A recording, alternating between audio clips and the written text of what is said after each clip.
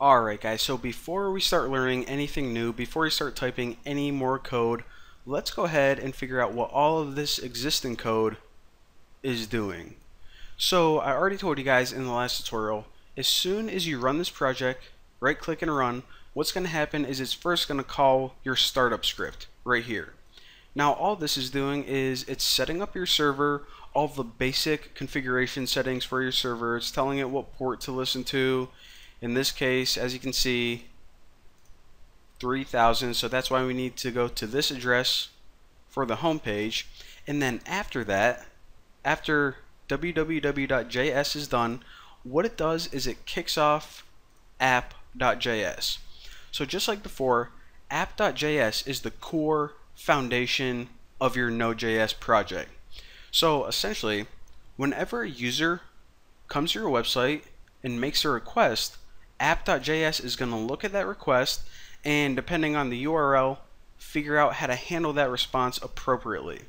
So right now, whenever we just set up this project, we got two simple web pages. We got the home page, that's the one you're looking at right now, and I also showed you guys you got this other page called users. So let's figure out exactly the workflow of what happens whenever the user requests this users page. So what's going to happen is they say, hey, I want to go to users. So app.js says, okay, let me figure out how to handle that. So I'm going to scroll, and just like before, whenever we were learning about the connect framework, it's going to look at app, and this object is going to be responsible for determining exactly how to handle that request. So we see that we have two options right now, / and / users. This means home directory. Whenever they want to go to the home directory, call this object routes. Whenever they want to go to the users directory, which we did in this example, is just going to call the object users. Alright, so what's users? Well, if we scroll up here, users and routes, these are pretty much just other files. So users is going to require this middleware right here, and let's look at what that is right here. Users. And if they go to the index, it's going to call this little script.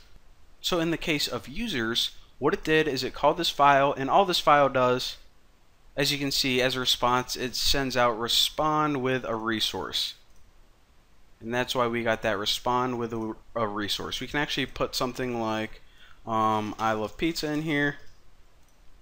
And now when you run this again, the response would be I love pizza. So again, what's happening, and this is pretty much how we're going to build new pages in the future. Whenever we want to make a new page, we have to let app, this object, know about it. For example, we'll say like app use profile or something, whatever page we're making. And then we have to make a new route, which is the brains behind it. And our brains are going to be a little bit more complex than this, but for right now, the response will just send them this response. And also, typically, what's going to happen, instead of just sending a response right here, and we can actually see this in index. Let me go back to index right here. What the brains or your routes are going to do is it's pretty much going to render a view. Now these views are, like I said, the HTML pages. So in this case, it was rendering index, which is your index EJS file. So let me actually put this in left and right, and you can see really clearly what's going on. So whenever the user requested the home page, what it did is it says, alright, where are the brains for my home page? In routes.index. What do you want me to do here? Well, I just want you to render the home page. So I'm going to display this home page. And obviously it just says welcome to whatever the title is, welcome to Express. And if we just want to change this to Bucky is awesome, then whenever we run that, that is why the home page would render Bucky is awesome. So that is pretty much the workflow. App.js handles the request, the brains, and the views. Simple enough.